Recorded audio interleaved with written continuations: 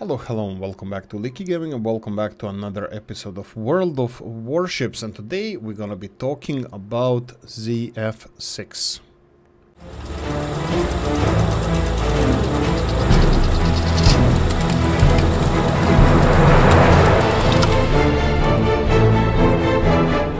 So, this is the ship I have the biggest doubts about. This is the first time I ever spent money on this game, was to finish this ship off. A couple of people told me that it's a really good ship, and I was like, okay, I'm gonna be playing this game. It was like 9-10 months ago. I don't know where the shipyard for making the ship was. I had 4 or 5 stages to finish, had some doubloons, and I spent, I don't know, 10-ish euros or a little bit more than that to finish this ship off. And after people suggesting that I should do it, well, I did it. Right, I got this ship because it is kind of third in my collection with ZF-6, Aegir and Pommern. There are 3 premium tier 9 ships, and tier 9 ships are the best money makers in the game. I was like, fine, this is gonna at least teach me. It's gonna be fun to play these ships, and I play them almost every day. I have mixed feelings about this one. Now, I have 49% victories with this ship. Don't be scared by that. I have much bigger percentage. It's just that in the beginning I was just learning how to play it.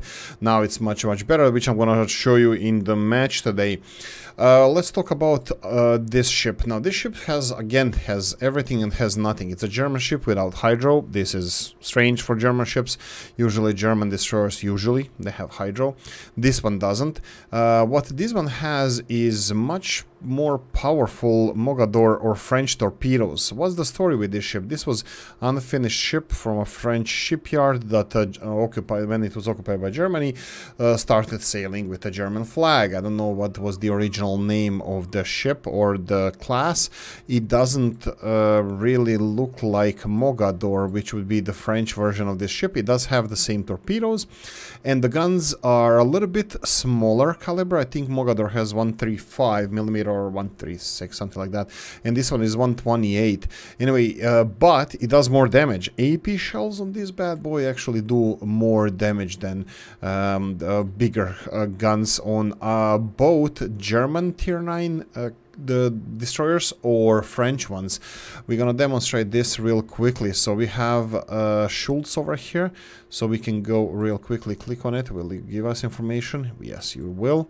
We have 150mm shells. These these 150mm, they do a little bit more damage. As you can see there, 38mm penetration, while Z-46 has 128, which with a little bit less damage. It has only 3000 damage, 32mm penetration. Now, these guns over here have same 32mm penetration, but they have a little bit more damage. You can see that maximum AP shell damage is 3171, and this is what I mostly use, especially if I'm clear tier 9. Unless I'm shooting at the battleships or angled ships, I use AP shells. Full broadside, cruisers, destroyers, all of them. Full broadside, I usually use AP shells. They don't overpen that often, and they do a lot of damage, so I'm really happy. Plus, this ship has the reload boost that is famous for French ships. You get 10-20 seconds. We're gonna just check how fast it is. Here we go. We have action time 15 seconds. We have 50% or main battery reload time is 50% faster than usual for 15 seconds. This launches massive amounts of shells at enemies, and 1-to-1, 1 against enemy destroyers. This is just shredding them apart. It's a really good feature. Torpedoes, the problem with torpedoes is that they are only 8km range, and you have with all the add-ons that I have, concealment, you can see here concealment with all the skills I have, it's 5.8, so it's not the smallest. So enemy ships have similar concealment, not German ones, but let's say Japanese and other French ships, they would have a similar concealment. Well, not French ships, but I think Japanese, American, and British destroyers would have similar concealment like this. Shimakaze would have 5.6. So this is it's it's comparable to other ships. It's not huge. The beauty of this ship is that it has really strong hitting torpedoes, even though they are short range. They have a decent reload time of only 70 of only, oh, if I can only find it where it is, here we go. 90 seconds, so 1 minute 30 seconds, and they're really fast. They're 79 knots. I'm really happy with the setup of these torpedoes. They hit really hard. 18,400 damage. This is the setup I have: main armaments modification, engine room protection, torpedo tube modification, which is increasing speed of torpedoes, traverse speed, and all that stuff. And then we have the propulsion modification. We have concealment, of course. And we have main battery modification. Reload time of the main battery is 12% reduced. Gunter Lutens are running on this ship because I'm trying to get him to level 21. These are the skills I have. I'm using these, grease the gears, which increases the speed of traverse speed of the turrets. Gunter Lutens adds an additional 5%, so usually this skill is, I believe, 15%. This is now 20%. And of course, I have the consumable specialist, which is reload time of your consumables 10% faster. And this is the thing with this ship: extra heavy ammunition. It has 7.5% bigger damage. This is probably what is causing a little bit more damage that you have with this AP shells. So we have last stand. This ship remains partially sustainable and maneuverable after engine. We have additional supplements that would be the smoke and the speed boost reload, of course anti-aircraft as well. Engine, so I never use it all the time. And then survivability export, where you would get 350 HP increase for every tier that you have. And then we have adrenaline rush and concealment. One big huge thing that is missing for me here is the RPF, radio location. I need this, and I'm gonna have to reshuffle these, because this is absolute must for any destroyer, and especially this one because it's in close quarter battles with the enemies. So RPF is something that I need, and I'm gonna have to find a way to get this on there. This is the setup I'm running, but like I said, that this is something that is susceptible to change, and hopefully I will change it in the future. What else is to say about this ship? Some mean-spirited people on the internet, on YouTube, say that this ship is ugly. Absolutely not. This is a beautiful ship. This is an amazing ship. I love to play with it, and definitely is an eye candy. Whoever says that it's ugly, they're lying to you. It has a couple of different camouflages. Of course, some of them does really make it ugly. I'm going to show you this one. This is our secondary parade camouflage, which I'm not using. I'm using the normal one. Let's call it a normal one. You have two different versions of these. I'm usually using the darker one. Right, that's it. I think I said everything about this ship. Hopefully I did. If I did, kudos for me. Okay, let's see the match. Right, okay, let's go. So we have ZF-6 here. We're gonna rush the Cap 8. The game just started. You can see on the opposite side that there's no aircraft carriers, there's no submarines, as dear Lord intended. I'm kidding, I'm a carrier player and I can't wait for the submarines. We're gonna shoot off a couple of torpedoes here. Now bear in mind, these are Mogador torpedoes. They are pretty powerful and really fast, 79 knots. In speed. They're quite short though. They're only 8 km in range. You can see it on the map there, 8 km range. That's torpedoes, and 5.8 would be our concealment. We're gonna try to cap this one. Unfortunately, usually we have enemy ship contesting this cap. In this case, no. We're gonna have enemy Z-46 appearing just right next to us. We're gonna see that in a second. We have Z-46, and let's try to spam him with AP shells. Now bear in mind, these AP shells are really good. They have, I put them as a heavy AP shells. I think they have an enhanced penetration, and of course when you put this reload booster, it can really rain a lot of steel. We did 14,251 damage to that Z. That's a lot of damage. He doesn't have a lot of health left, even though on the screen there you can see that it says around 50%. He must be lower than that. Unfortunately, we are spotted probably by the ship in the middle of the map. And he's shooting off torpedoes towards us, so that's unfortunate. But we are still alive. We're gonna cap this one. We disappeared from enemy radar. I'm not gonna use repair consumable because I want to engage this Z as soon as possible. Only 1950 HP left. We can finish this off without speed boost, reloader, speed reloader. 380. Let's see if we can finish him off. Come on, you son of a... Oh, not lucky at all. Not lucky at all. This is all skill. 63 HP. And this is a rough one. This is a rough one. Looks like he got away. We are still detected. And I'm not gonna chase him. This Brindisi is just waiting for us to show our nose out and to tap us on our head. Right, so we're gonna go and Yamato, oh no. Yamato sees us. He shot at us and... Oh, you bastard. Okay, and there are more torpedoes coming in. How this is gonna turn out to be? Oh, crap. Let's move. Dance your ass. And that was scratching the paint off. Okay, not lucky at all. All skill, no luck. Okay, I'm gonna go and try to chase this Z over there. So let's try to finish him off. Brindisi, he's smoked up. He's either coming here or turning back. They know by this time that we have a lot of ships here, so he's probably turning back. I will slowly move in and see if I can get this Republic into torpedo range, because that Z... Ooh, that Z could be way far away. So I'm just gonna go and torpedo this one, and... something's gonna happen right now. That Z actually decided to come back for some reason. I don't know if he had enough of life or whatever, but he decided that he doesn't want to play anymore.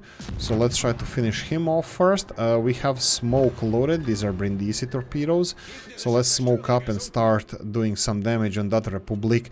Now, bear in mind that, like I said previously, I'm not in best situation with this ship. I'm not in best relationship because I don't know how to use it perfectly. For example, you're gonna see now several really good salvos wasted on a battleship with AP ammo. I will do here and there a couple of penetrations, but they're bouncing most of my shells, so I should have used HE shells, period. I shouldn't have even tried to penetrate them with AP shells. We would have started a couple of fires. This smoke lasts for a minute and a half, so we would have much more damage with HE shells on this Republic rather than using these AP ones. So he got angry. He knows we're gonna farm the hell out of him, so he started moving. He is aiming at us at the moment, but he sees that he's not gonna get a lot of damage here, so he's gonna give up and start missing us. Anyway, I will see how much damage we can farm with HE. As you can see, HE does much more damage than our AP that we did to him. Another 25 seconds of smoke left. I'm gonna start slowly moving away.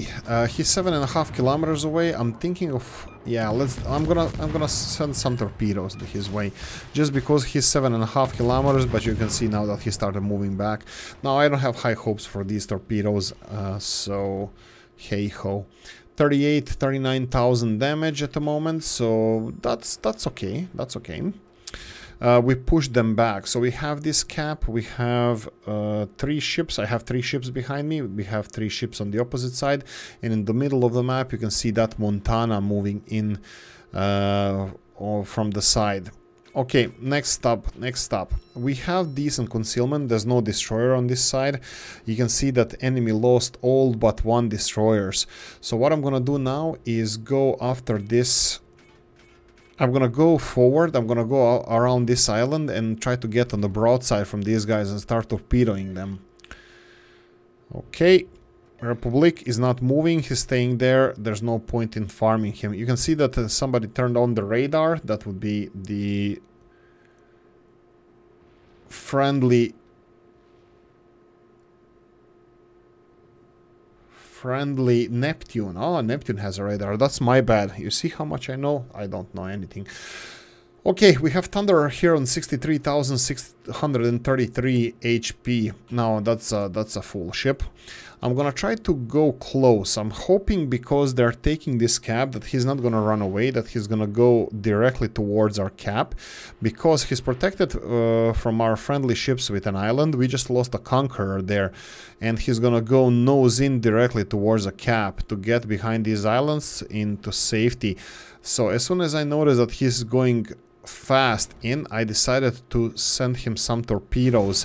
He's losing speed, so more or less he's gonna be in this location when he turns fully where he wants to go. I'm gonna start to kite away from him just to stay invisible. We are 6.2 kilometers away and we're pretty much safe. He cannot really catch us. So we're gonna go and prepare just in case if we don't destroy him to finish him off. So these torpedoes are looking really good. Bear in mind they're 79 knot torpedoes. They're really fast and it's really hard to avoid them. We have 3 hits, 2 floods. He's repairing straight away. 5 hits altogether, 100,000 damage in total. That would be 60,000 damage. But look at him, he's printing a new ship. 6,000, 7,000, 8,000 health. He's recovering fast. If I smoked up and started farming him, first of all, nobody is spotting him on the map, so he would disappear. Second of all, I don't think I would be able to finish him off. So I'm gonna go back towards the middle to see if I can slow them down. This Thunder is not going anywhere. Brindisi is there though. He might do something.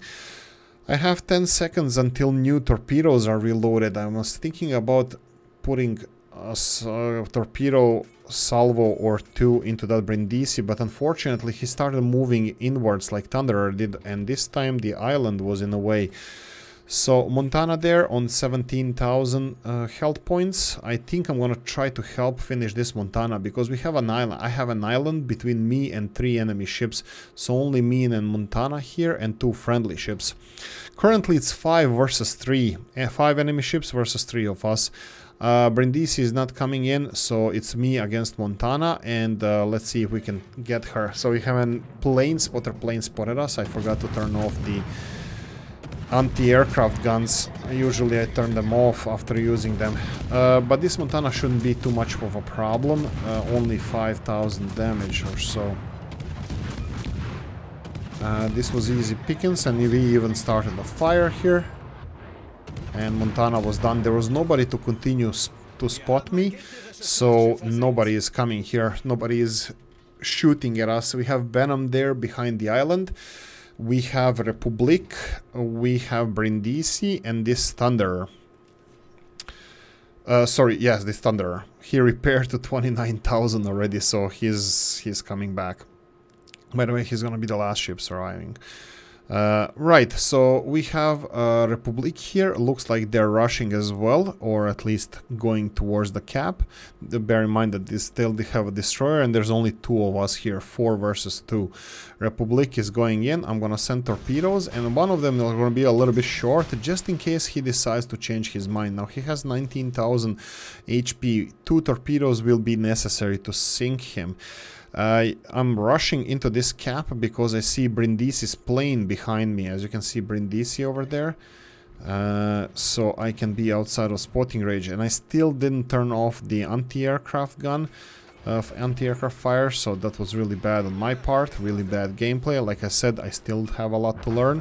Republic is going down. I'm gonna rush into this island and slam the island so I can turn all the guns towards Brindisi. Now this is gonna be another mistake that I do often. I switch to AP shells because Brindisi is going full broadside. Now one thing about Italian cruisers, they are really fast, and they're really their turning circle is really small, so probably should have gone with HE shells all the way rather than these AP shells, because you can see that he's gonna be bouncing a lot of shells. He's gonna be ricocheting a lot of my shells, and that was just a wasted damage. With AP shells we would be doing more damage and potentially starting fires, which would be really good. Now unfortunately, when Brindisi is dancing like this, there's also one thing you need to know. He's firing torpedoes at you. Now this is another thing that I didn't realize at the moment. There was a lot of torpedoes coming my way, so I stayed in the same place without moving. He was constantly missing us. Now full broadside, we will get quite a few decent shots, but you can see on the screen torpedoes showing up, and there's no way out of this. So let's do as much damage as we can, and we're gonna get this torpedo. I fired off a couple of torpedoes as well, but I don't have high hopes that he's gonna actually run into them. Okay, 139,233 damage. That's nice. That's not bad. That might be my record. I'm actually the average player. I'm not special here. This is just a good match I wanted to share with you guys.